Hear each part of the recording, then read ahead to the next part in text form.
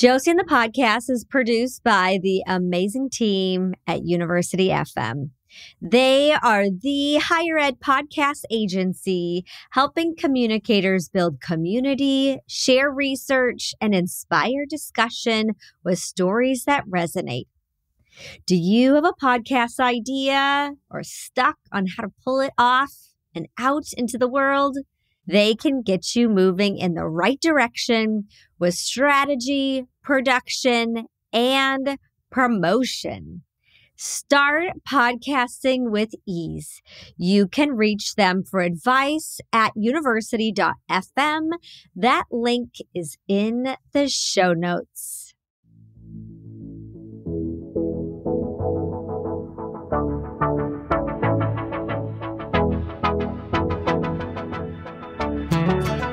Hello and welcome to Josie and the Podcast. What does it mean to lead in the digital space with heart and humanity? On my podcast, Josie and the Podcast, I spend time answering this question with heart, soul, and lots of substance. My goal is to share conversations that encourage you, empower you, and entertain you to rethink digital strategy for yourself and the organizations you support. All right, let's get to know today's featured guest. Dr. Mike Muñoz, Superintendent and President of Long Beach City College, is a nationally recognized leader passionate about closing the equity gap, creating inclusive environments, and driving innovation. A first-generation college student who faced food and housing insecurities as a single father, his journey fuels his dedication to supporting students from all backgrounds. Prior to his leadership role at LBCC, he built a strong foundation in education, teaching at various universities and earning his doctorate in community college leadership. This leader's whole heart is as big as his impact. This episode has all kinds of goodies with warmth, wisdom, and a double dose of authenticity. You can follow us both on all the socials found in the show notes. The pod is on X, Threads, and Instagram. I'm at Josie Alquist, and Mike is at Dr. Mike Muñoz on Instagram and LinkedIn. Everything we talk about, resources, people, and posts is found on my website, josiealquist.com/podcast. Enjoy. Mike, welcome to Josie and the Podcast. I'm so excited for this conversation today. I'm really excited to be here and have the conversation. So to get to know you, we're going to dig into one of your bios on Instagram. And your bio says Superintendent President at LBC City College. Follow me on my leadership journey and learn about all the great things happening at LBC City College. So give us just a little bit more insight about all that goodness. Awesome. So like many of us, I had, a personal Instagram page. And when I became superintendent president, I had to start to think about what my social media footprint would look like. And so I actually decided to create a Dr. Mike Muñoz page. And then, that was literally my first intro to my campus and, my colleagues as the new superintendent president. And so that's where I kind of landed. I didn't want it to be too clunky, just something very to the point, that this is really about my leadership journey and sharing that journey with others and promoting what I think is the best community college in the nation, Long Beach City College. And so that's kind of where my focus was when I launched the page. And you definitely have been documenting the journey with such vibrancy and your own spunk, and getting to see your team too. I feel like I know everything that y'all are up to between Instagram and LinkedIn, and we'll dig into that in a minute. To kind of visualize that, what is a recent post that you have shared on any platform, and tell us why you put it out there? I try to do 1 to 2 posts a week. So that's a personal kind of goal for myself. But I'm actually going to go back to a post that I really loved towards the start of the fall semester. We implemented something called Paletas with the President. And it was the first week of the fall semester. It was warm.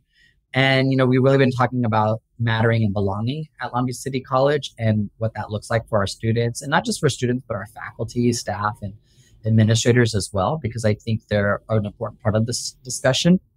And so, myself and my executive team, we decided to block ourselves out for it the first 2 days of the semester. And we went out and handed out paletas, which if you don't speak Spanish, it's kind of like a Mexican popsicle, for lack of a better term. And, it was amazing. And so we did a reel on Instagram, kind of highlighting the experience of me interacting with students. And it was music. It was very upbeat. I got so much positive feedback from just the activity from students, but also from the community in terms of how, what I loved about it is I think it humanized us as an administrative team by putting ourselves out there with students and connecting with them, listening to them and understanding what their first week experience was like. But I also felt like I got to do it in a really authentic way, right? Like I got to bring my own culture and flair. I grew up eating paletas as a kid. I think it was one of my prouder posts. Oh, I love that. And how personalized it was. And it also wasn't a big pomp and circumstance either. It doesn't need to be this big production. It can, like, you're literally handing out popsicles and having meaningful conversations that goes back to your goals of mattering and belonging. I love that. Let's talk about your early tech experiences. What was your first memory using any kind of technology? Wow. Early memory of technology would probably be my Nintendo. And it was just like not a Nintendo 60. I mean, I'm of the generation when the Nintendo first came out, the first one, so Mike Tyson Punch Out and Super Mario Brothers and Duck Hunt. That was kind of the technology that I lived on, being a kid in the late 80s, early 90s during that transition. And so I would say Nintendo was probably my first real techie, although I thought it was super advanced. I had a Teddy Ruxpin. Oh. And you'd put the tape in it, you'd lift the back, and his back shirt would open up, and you'd put the tape cassette in, and his eyes would move, and his mouth would move, and he'd be talking along with the tape. And I thought that was like super advanced. Yeah, you were a lucky kid if you got one of those at my school. So I would have been wanting to go to your house to check it out. Around this time, as you think about influencers today, obviously like on Instagram or whatever, but what would have been a form of who was influencing you in your life around that time? My influencers, I think definitely one was my older brother.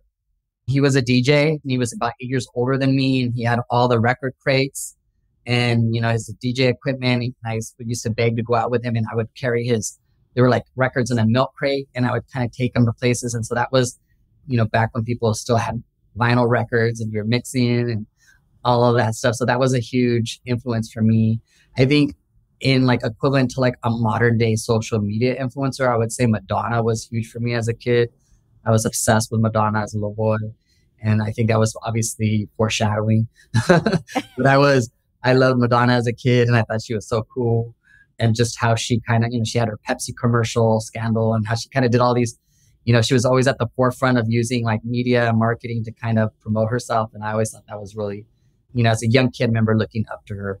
Yeah. So I would say, on a micro level, my older brother had a lot of influence, and kind of on a societal macro level, I'd say like Madonna was one of those stars that, had a lot of influence on me.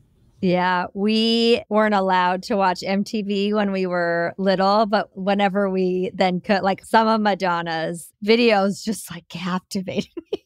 Well, I wasn't allowed to either. It was contraband in my house. Yeah, so yeah. We weren't allowed to watch it. I grew up in a really religious household. So Madonna was like the devil in my family. Oh. I wasn't supposed to be a consumer of her art, but of course I always found ways to. She found you. To get around it. I was a rule breaker from a very young age. So. Wow, you're a pioneer. You're influencing today. Let's fast forward to today in the ways you approach authentically campus engagement, whether if that's being out on the quad to being on Instagram, so front and center ready to connect with your community. You mentioned you've got some superpowers of a variety of different identities. If you want to talk about some of those and how that shows up and how you've chosen to be as a superintendent and president, and then we can get into how that works online too. So I think for me, I very much lean into my identities and the intersection of my identities. They're at the forefront of who I am. I don't try to hide them. I think, many of us, as we move through academia and our higher education experience, and then eventually for those that chose careers in higher education, I think there was times where we probably felt that we had to hide parts of ourselves to feel like we could fit in. And I always resented that. I'm not good at faking it. And so it was always really important that I always said, like, if I'm going to work at an organization or if I'm going to take on a role, I need to be able to be my full self. And it doesn't mean that I'm not professional or that I don't find balance in different things, but at the same time, I need to be authentically me. I'm very upfront with my identities. I'm Latino. I'm first generation college. I'm queer. I'm a single father. And so these are like the most salient parts of me. Obviously, there's, I have gender and there's other socially constructed identities that I belong to. But for me, those are the ones that I think are most salient and that intersect the most and shape who I am as a leader and how I want to lead. And so I make sure that I allow all my identities to show up. And so when I think about how I want to show up, I'm not secretive of who I am and my experiences. I talk about how being Latino, first generation, really impacts the way I want to serve students. Mm-hmm. These conversations around mattering and belonging, I talk a lot about when I was a single parent, I didn't feel like I fit in because I was trying to raise a child and balance that with school, or being queer or being gay, that, I didn't always feel like I could reveal who I was fully to people for fear that they would withdraw their love and support of me. And so when you kind of think of the complexities of our identities and sometimes what we carry with us into these spaces, I think it's really important, like I said, to be able to be your authentic self.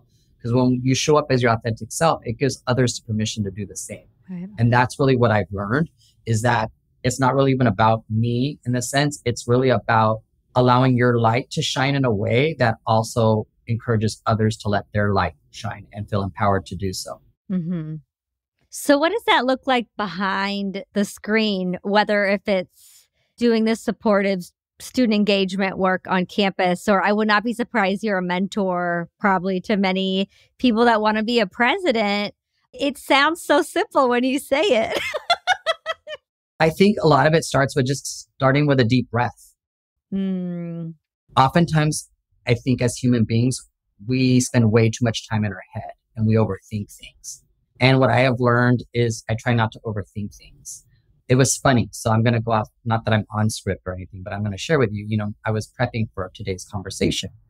And my assistant and I, she was going over some of the questions with me, the media influencer question. And then I said, Madonna. That was like my first instinct, right? And she's like, oh, you really going to say that? And I was like, yeah, it's the truth. Like, she had a huge influence on me as a kid. She had people of color in her videos. She was like one of the few artists that was inclusive.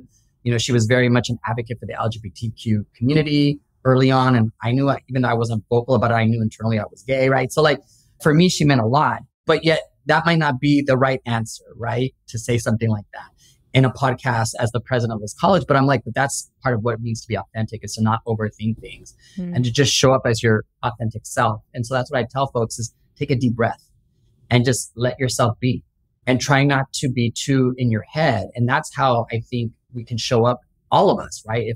If everyone just kind of takes a deep breath, be focused in the moment, not overthink things, and just kind of show up as their authentic self, I think we're all better served that way. And so that's kind of for me what it looks like in its simplest form. In a leadership form, I think what it looks like is, that consciousness about letting my identities be present when I'm making decisions. Right. So if we're talking about matters and making policy level decisions, asking not just how this impacts students, but how would this impact a single mom? How would this impact a queer student? How would this impact an undocumented student? So really not like drilling down and really trying to situate ourselves in different student experiences and understanding that certain communities have very specific, unique barriers that they face, right, and not being afraid to talk about those barriers and find ways to support them in a meaningful way on their journey here at LBCC or any institution. Yeah. And so that's kind of how I feel like it shows up for me as a leader. Well, and that ability to have empathy because you've literally walked in those shoes, in addition to how that could scale to all different types of identities and challenges. I think it also allows you to kind of have your ears and eyes open And you have to do that in the work of community colleges, especially. But your accessibility, whether you're handing out popsicles or you're on different platforms, what has been that value that people actually may not know if they were just to follow you that you could share, whether if it's a story or just an insight of putting yourself out there, whether if it's your identity or, again, just being on the platforms has allowed you?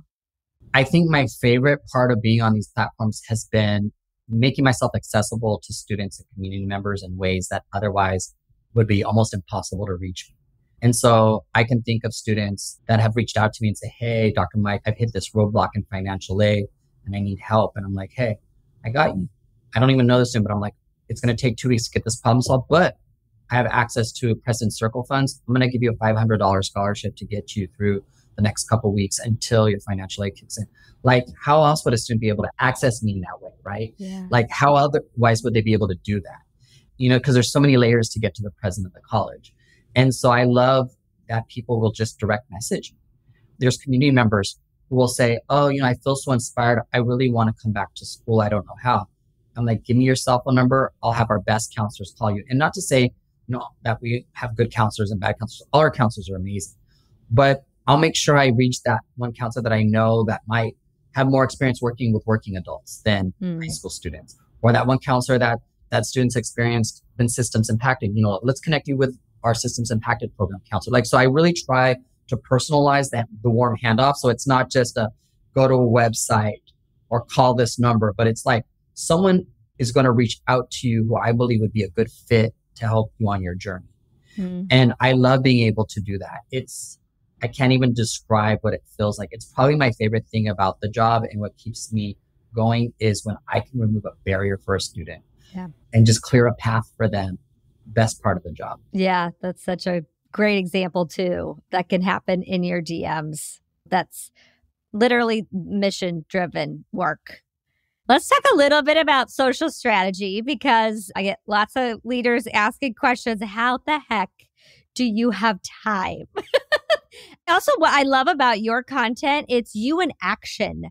We are seeing you on the stage speaking with students. So I know you have a long wingspan, but you're not taking those photos. Like, tell us the nuts and bolts of the team around you to make this all happen. So I am incredibly appreciative to have such an amazing marketing and communications team. So as you mentioned, it's not just one person. I have a team of folks. So when they attend something, they're conscious about getting a little bit of cell phone video footage. It's easy to work from that type of footage. They're conscientious about getting some photos. And then, like I said, we made a kind of commitment that we try to put out 1 to 2 videos a week or posts. And so it's a mix. And this is what I love to share with folks is there's so many creative ways to achieve this. So one of the things I did is, as I mentioned, I have my own personal Dr. Mike Muñoz page that is, my page. But oftentimes I merge my content with the college's content as a collaborator on Instagram.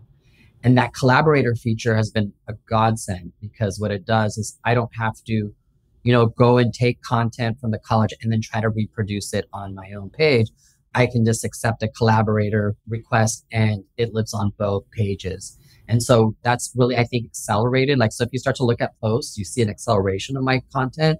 And a lot of that, I think, has been through the collaborator feature. But I also try not to rely solely on my internal team. So I will try to do my own individual posts. So pretty much LinkedIn is not collaborator. One of the things I realized with LinkedIn, and it was interesting, again, I started the LinkedIn around the same time I became president. I might have had the page, but I wasn't really active on it. That's where I have the most followers. I have over 7,000 followers on LinkedIn. And I think I only have a little over 1,000 on Instagram. And so it's interesting where you kind of find, I don't want to say success, but synergy. And so LinkedIn is kind of my own content, but I think the collaborator feature has been really important. And then, I just set myself a goal of, 1 to 2 posts a week. And what's crazy about it is it doesn't have to be anything, again, I try not to be in my head. It's just a real quick couple words, a couple hashtags, and it's out of the queue. Yeah. And then the other thing that I have found that has worked is I initially started with photos, and then I went photos and videos, and now I'm on to reels. I did my first reel a couple weeks ago on my own, and I'm like, okay, this isn't that hard. It's like anything, it's a practice. It's the more you practice, the better you get at it. Absolutely. I would agree. And I think I saw a post on LinkedIn of you presenting with one of your team members to other community college leaders about social media. So related to that, or just overall, what kind of guidance would you give, especially our colleagues at community colleges, whether if it's their own personal accounts or the accounts for your institution, what you think is the ROI worth their time right now? You've mentioned reels, you've mentioned video photos. I'll start ROI and then I'll kind of zoom out. So zooming in, I think, again, the accessibility to students. I don't think I could, maybe with one president at a college I attended, I don't think I could ever name any of our presidents, right? Or our senior leaders. I walk around my campus and I get stopped by students. And they're like, oh, you're the president. Can I take a selfie with you? Or can I talk to you about my experience? Like, students actually know who I am. And I think because of the social media presence that we have. And so I think that's the ROI right there. And it's not because I want to be known because of my ego or anything like that. It's really, I want to be accessible to students in case they need support. And so I think that's really the first part of the ROI. I think also it allows you to promote your college in a way that I think can be cutting edge. It creates excitement and energy. Like, I think we've seen a direct correlation with our Long Beach City College campaign and increased enrollments. I think we're the only LA County community college that has surpassed fall 19 enrollments. Wow. So we are above pre-COVID levels in our enrollments. And I think a lot of it has to do with the presence that we have in social media and our videos and whatnot. So I think there's a huge ROI right there alone. And then if you zoom out kind of on a macro level, I think it's an opportunity for the institution to communicate what it values, what it cares about, what it's important to them. I think we live in a time where students want to feel, and people in general want to feel connected, and it can help you do that. I know that there's so much conversation about how negative social media can be and the detriments of social media, and all those things are true when it's not used for good. But when you use it for good, it can have wonderful impacts. And I think because we're higher ed, we sit in spaces that it can be leveraged in a positive. I think the other thing that I would say, and I wasn't fully prepared to, I wouldn't say, well, yeah, I'll be honest. I don't think I was really prepared for this, and nor did I anticipate it, was that when you become a senior leader or you're a president or someone in those kind of top roles, you oftentimes find people look to you to be kind of a comforter. I call it the comforter in chief. Like when something's going on in the world or something's happening on campus or it's a milestone that you want to celebrate, I've noticed that when I acknowledge, so for example, like our trans community has experienced a lot of hate crimes and things lately. And so, on Trans Day of Remembrance, I put out a statement and a post. And I had so many people stop me and say how much that meant to them. And I think sometimes leaders are afraid to weigh in on some of these issues, with all the conversations happening right now around DEI and whatnot. Some folks are like sitting in spaces of neutrality. But I think we have these platforms and I think we can use them in a way that uplifts people. And, as long as I'm in the seat, I'm going to try to use it in a way that uplifts people and makes people feel valued, seen, and heard. Oh, valued, seen, and heard. I just got goosebumps. We've talked about things, removing barriers, building bridges, and social media is one tool to do that, all in the effort to better support students. And whether if it's some fun selfie or some big announcement, I've seen Long Beach City College come out with so many exciting announcements, but it's not just for like, oh, look at us. It's like, no, it's actually doing the work. So I wanted to talk about a couple of them because it also correlates back to your identity though, and wanting to remove barriers. So your Student Parent Navigators program, you received a grant to support student parents over 2 years. Some 2,000 student parents attend LBCC, also coming from a parent. How did that journey for yourself help influence this program, and what's it been since you got that grant last year? Thank you for that question. So as I mentioned, at the top, one of my most salient identities is being a single parent. And I was a parent through my entire college experience, both for undergrad, graduate school, my doctoral program. So, you never really get to take that hat off. We talk about transfer experience for student parents and transfer shock and all of that. Well, that compounds for student parents because they also have to deal with all the challenges of also being a parent at the same time while trying to balance school, work, and all the other demands. And so I think for us, it was really important to think about how we could do a better job of supporting student parents because it's kind of I think, an invisible subgroup that oftentimes doesn't get talked about. And so we really elevated the student parent voice on campus. We worked with some researchers from UCLA and USC to do a student parent study. When I first arrived at Long Beach City College as a vice president in 2018, I walked the halls of the Student Services Building. And one of the first things I saw was these paper signs throughout the Student Services Building with a stroller and a big bar through it saying no children allowed. And I was like horrified. I was like, what the heck? And, I took everything in me to not just go run up and start ripping these signs off the wall. But I knew as a new vice president, that's not an effective way to engage a campus that you're just arriving. So that's why we started with the research, and we had focus groups and surveys with student parents. And then we brought those student voices to the faculty and to the staff. And we had conversations about hearing from our student parents that they weren't feeling like they were being fully supported. We then started having conversations of what we could do to create a more inclusive campus climate for them and their children. And so now I'm proud to say, we have this peer navigator program for student parents. We're about to tear down our old student union and build a new student center. And inside the student center is going to be a family center. So not in some bungalow on the edge of the outskirts of the campus, but in the heart of the campus in our student union. A family center will be included. We're building family housing in North Long Beach. We have our Boys and Girls Club on campus. So now we have free after school care from 2 p.m. to 8 p.m. every day for our students with dependents. And so, we really transformed in a really short time what it means to better serve student parents. And it started by honoring their voices and centering our strategies and how they said they wanted to be better served. And a framework to follow, even though I would really want to tear those flyers down, also from a marketing perspective, but have the data, bring that evolution. And I mean, congrats on that future construction as well. Can't wait to see the outcome. Okay, another program that I found, safe parking on campus for homeless students. So Long Beach City College, you also provide air mattresses, hygiene items, and helps them find stable and affordable housing. I'm based in Los Angeles, sister city to Long Beach. I wish I'd lived in Long Beach. I love it down there. Tell us about the importance of really not just talking shop about basic needs, but actually how much action is needed, whether if it's community colleges or our four-year institutions that need to do this kind of work. I appreciate the question. And I think for me, our safe parking program is really rooted in just being immediately responsive to meeting where our students are at. And I've had people say, well, you want students living in their cars? I'm like, absolutely not. Like, that's not the goal here. But it is a reality for many of our students. And as someone who has slept in their car, it's scary. It doesn't feel good. And so if we have an opportunity to open up our campus and then connect students with a safe place to park and then transition them, right? So that's the goal, is to get them transitioned into more sustainable forms of housing. That allows us to, work on that together with them and create a plan. And so we're really proud of our safe parking program.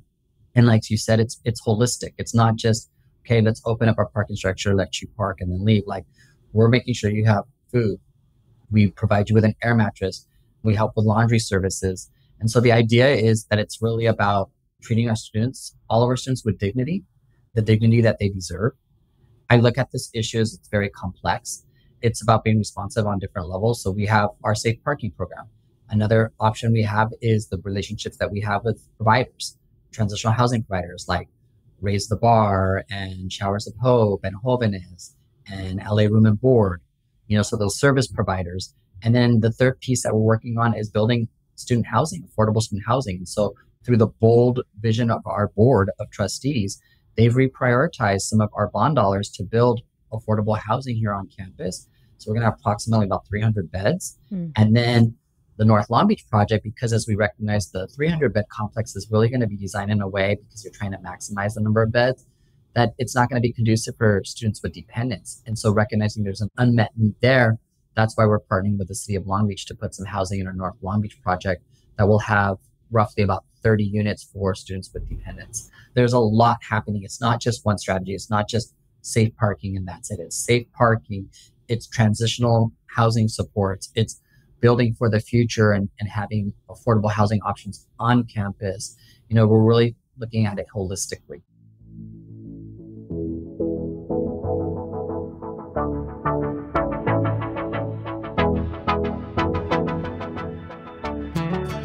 Josie the podcast is also sponsored by Element 451.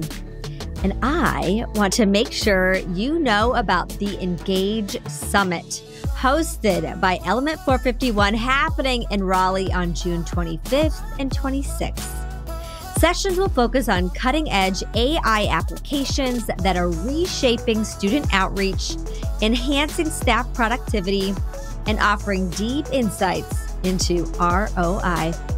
This is not your typical conference. It's a strategic summit where you'll learn from the best about leveraging AI and digital strategies in higher ed marketing. Imagine 2 days filled with hands-on sessions, real success stories, and the chance to network with the top minds in the field. You'll lead with practical, transformative takeaways as you learn how AI fosters a more personalized, effective approach from recruitment to student success. Early bird tickets are just $150, but with the code JOSIE50, you get a discount, bringing the price down to only $99. But hurry, this offer ends March 31st. Visit engage.element451.com to learn more and register today.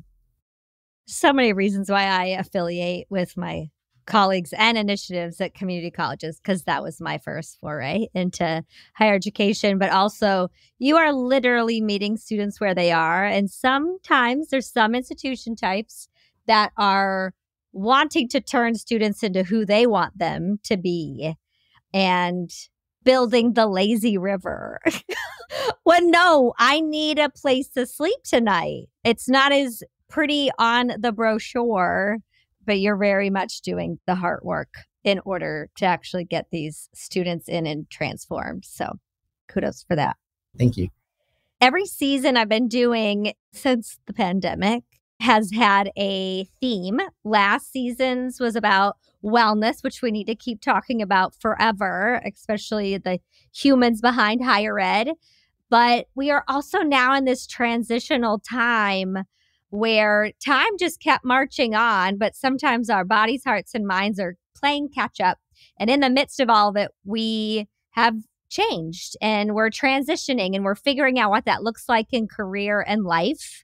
And so I've asked guests, what's your transition that would maybe be a good mile marker to discuss on the show? And for you, you've completed your third year as a college president. Yes, I think March 3rd, I'll hit my 3-year anniversary as president here at Long Beach City College. Wow. Well, congratulations. Thank you. What have you learned about yourself, about just the journey and where you're taking your next steps forward? You know, it's so interesting. I've learned so much about myself in this role. And not to say that I wasn't learning in other roles, I really was, but it's a very unique role to serve as president. There is no other peer job description on your campus. And when I first became president, I think the hardest thing was realizing that I couldn't punt the issues because they landed on my desk. You know, when you're a vice president, you'd be like, or even a dean, or, you know, you could always kind of, if something was too complicated, you're like, well, that's for somebody else to figure out and solve. And when you're a president, there really is nowhere else to pass that issue on to. And so I had to really do a lot of self-reflection and really think about, you know, what kind of leader do I want to be? And there's a couple things that I've learned. I think first and foremost, be gentle with yourself. I put a lot of pressure on myself. I don't want to let people down. I don't want to let students down. And so I had to learn to be more gentle with myself. I was really hard on myself in the very beginning because we were also in the middle of the pandemic and I felt the pressure of the pandemic and not wanting to make any mistakes. And I realized, like, you're going to make mistakes. You're not going to have all the answers. You're not going to be able to solve every problem in one pass. And so being gentle with myself was a lesson I learned. I think the other thing I learned also in these 3 years is don't let perfect be the enemy of the good. And what I mean by that is oftentimes people want the conditions to be perfect before we will act and change or do something differently. And so I had to really be okay with things being a little messy, and that's okay because it was really about forward movement, right? And I think that goes back to the theme I said earlier, not spending too much time in my head. I'm a strategic thinker, obviously, and I care deeply and I try to think about things deeply, but also know when it's time to kind of turn that voice off and say, okay, well, we're going to move forward and we're going to learn from it. And if it works, great. And if it doesn't, we'll adapt and do better. And so I think that was something else I learned. And then the other piece I feel like I learned, apart from those other two themes, was just how important it is to care for people as a leader. We all went through some collective trauma coming out of the pandemic. A lot of presidents in the last few years in community colleges have been hired out of student services. So it was interesting when I first started my career over 20 years ago, the traditional path to the presidency in California community colleges was academic affairs. And then the Great Recession hit about 10 years into my career. And then CBOs were kind of the it path. And you start seeing a lot of chief business officers hired as presidents. And then the pandemic and the murders of George Floyd and all this kind of things that we've been seeing in the last few years, more student services folks are stepping into the role. You know, my counseling skills and kind of just centering people in my decisions has really been, I think, a defining piece of my leadership and what keeps me centered. And so I think those are the three kind of big takeaways that I've learned in this last couple of years in the role. So you also shared a theme of protecting our light in times of collective distress. What does that look like? You know, I think, and you could probably hear the big sigh that I just let out, right? We're living in some really hard times. I'm going to be honest with you. I have a lump in my throat. I'm trying not to let myself fully go there. You know, we've experienced the pandemic and, I don't want to become political or anything, but we lived through a political climate, a president ago that was very challenging for a lot of our students in our communities that we serve. And then we have another tough election coming up. You have the conflict of what's happening in the Middle East with Israel and Palestine. I mean, there's just so much suffering going on in the world right now. And it's hard not to be consumed by it sometimes. And so I talked about what does it look like to protect our light? And I mean, it was a conversation I was having with my daughter. So we talked about like the yin and the yang of social media, right? And saying like, so maybe you need to unfollow certain pages that are, making you not feel good. And it doesn't mean we bury our heads in the sand and pretend, and sit in our comfort and privilege and not worry about what's happening in the world. But how do we do it in a way where it doesn't fully consume us, where you can still keep your values and be an advocate for communities and others that need people to lend their voice to uplift them, but also at the same time protect your own light. Because, there's an old adage, many of us are constantly filling other people's cups. We're in roles where we're filling other people's cups and you can't fill others' cup from an empty cup. Yep. And so how do you protect your light? And so things that I have done is I will limit some of my content of what I will consume. So I only take in so much news per day. And then I step away from, I'm not on the 24-hour news cycle and I'm very protective of that. I want to be informed. I want to be an informed citizen, right? But I also don't want to go down rabbit holes that are not healthy for me.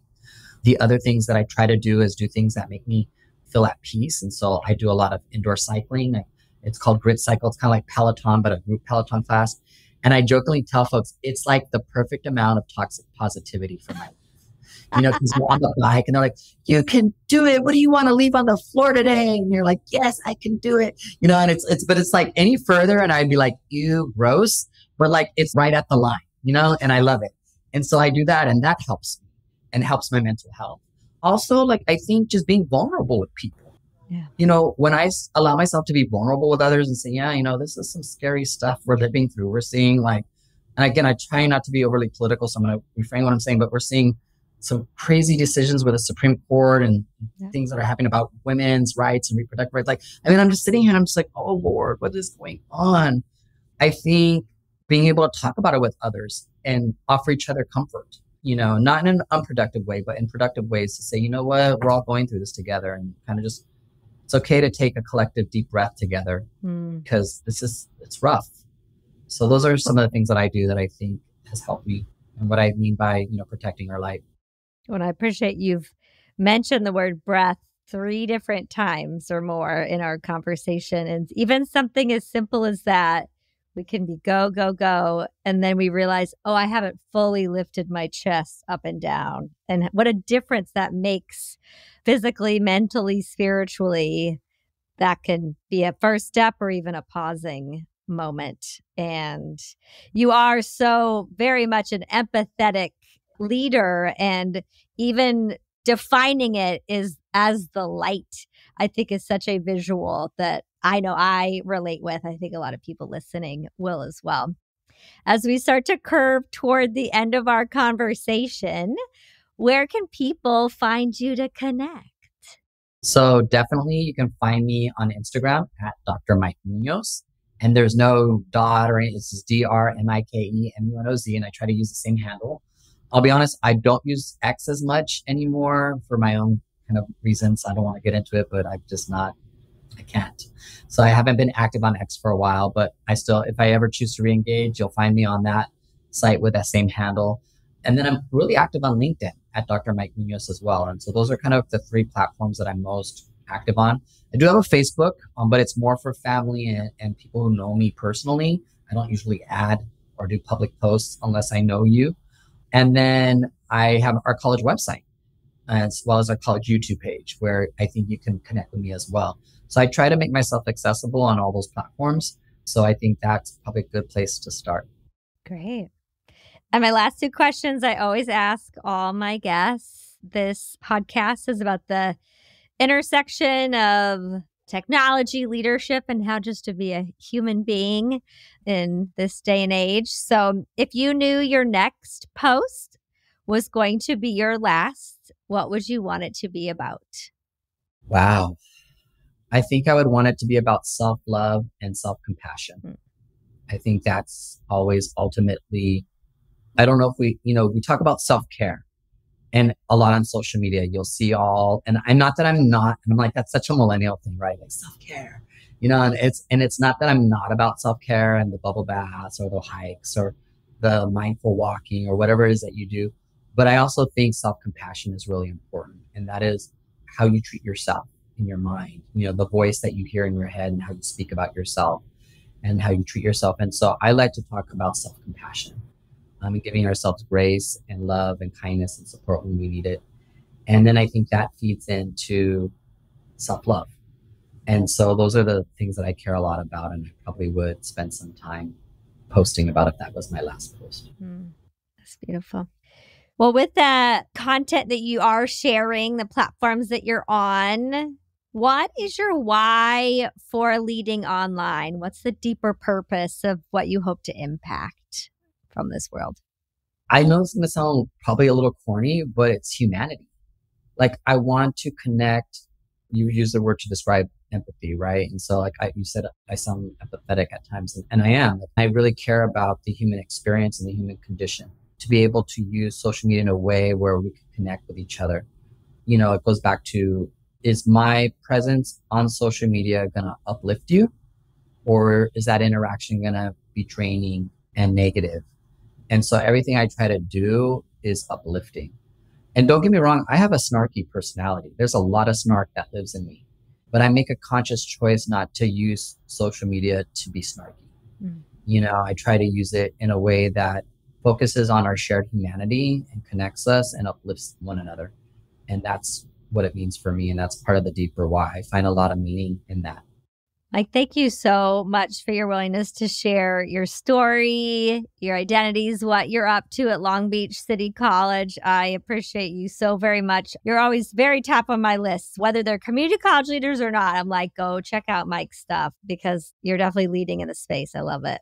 Well, thank you. And I'm a big fan of yours as well. I think you're a definite thought leader in this space and also a thought partner, because I think you really have helped, I think, our industry think differently about social media content production and all these great things that are ultimately for the betterment of our campuses and our communities. So thank you for that as well. I appreciate that. Wow. What a wonderful episode. I immediately got hungry talking about polentes. I love the simpleness of that example, but that it was so personalized. To then going deeper about protecting your light in times of stress. There was just lots of wisdom and heart in this one. It is so darn inspiring to hear his story. The Latino, first-generation queer single father leader. At one point, he said, if I am going to take on a role, I am going to be my full self. I need to be authentically me. And the message of embracing your unique identity resonates so deeply, but it also takes some courage. And so I asked him, how the heck though? That sounds actually like a big ask. And he boiled it down to something so simple as take a breath. And now we also talked a lot about Mike's dedication to be accessible, whether if that's online, getting out into the quad, creating a safe parking program. Very, very remarkable. And I think examples that no matter your institution type, you can take and run with. And his words on humanity, our shared humanity and lifting up others in the way he approaches his work at LBCC. I hope you really are taking, especially we are in the midst of March Madness, and whether your semester, quarter, or, campus partners, spring and higher ed can be intense. We are on a sprinting march till the summer. And to protect your light in challenging times, take care of yourself, have some compassion. And again, we can always go back just to the breath. Thank you so, so very much, Dr. Mike Muñoz. I appreciate your time and your story. You can find more information about him and the work at LBCC in the show notes. And remember, keep breathing. You belong, and shine that light. I'm sending you all lots of hugs. Thank you so, so much for checking out this episode of Josie and the podcast. Are you subscribed yet? Are you sharing an episode with a friend? And/or have you given me a review yet? OMG, that would be amazing. You can join the conversation online, find me on all the socials, and all the amazing guests that I brought on this season and the past. You can find all those episodes quickly at josiealquist.com/podcast. Now, as you think about your summer training, summer strategies, or even what your roadmap is going to be for the next academic year, I encourage you to check out the ways that I help campuses and executives through my digital strategy, consulting, and executive coaching, and my speaking programs. You know where to find me, josiealquist.com. Thank you so much to the sponsors of this show, University FM and Element 451. I am sending y'all digital hugs, loves, and waves to whatever corner of the world you're listening in from. This has been Josie and the podcast.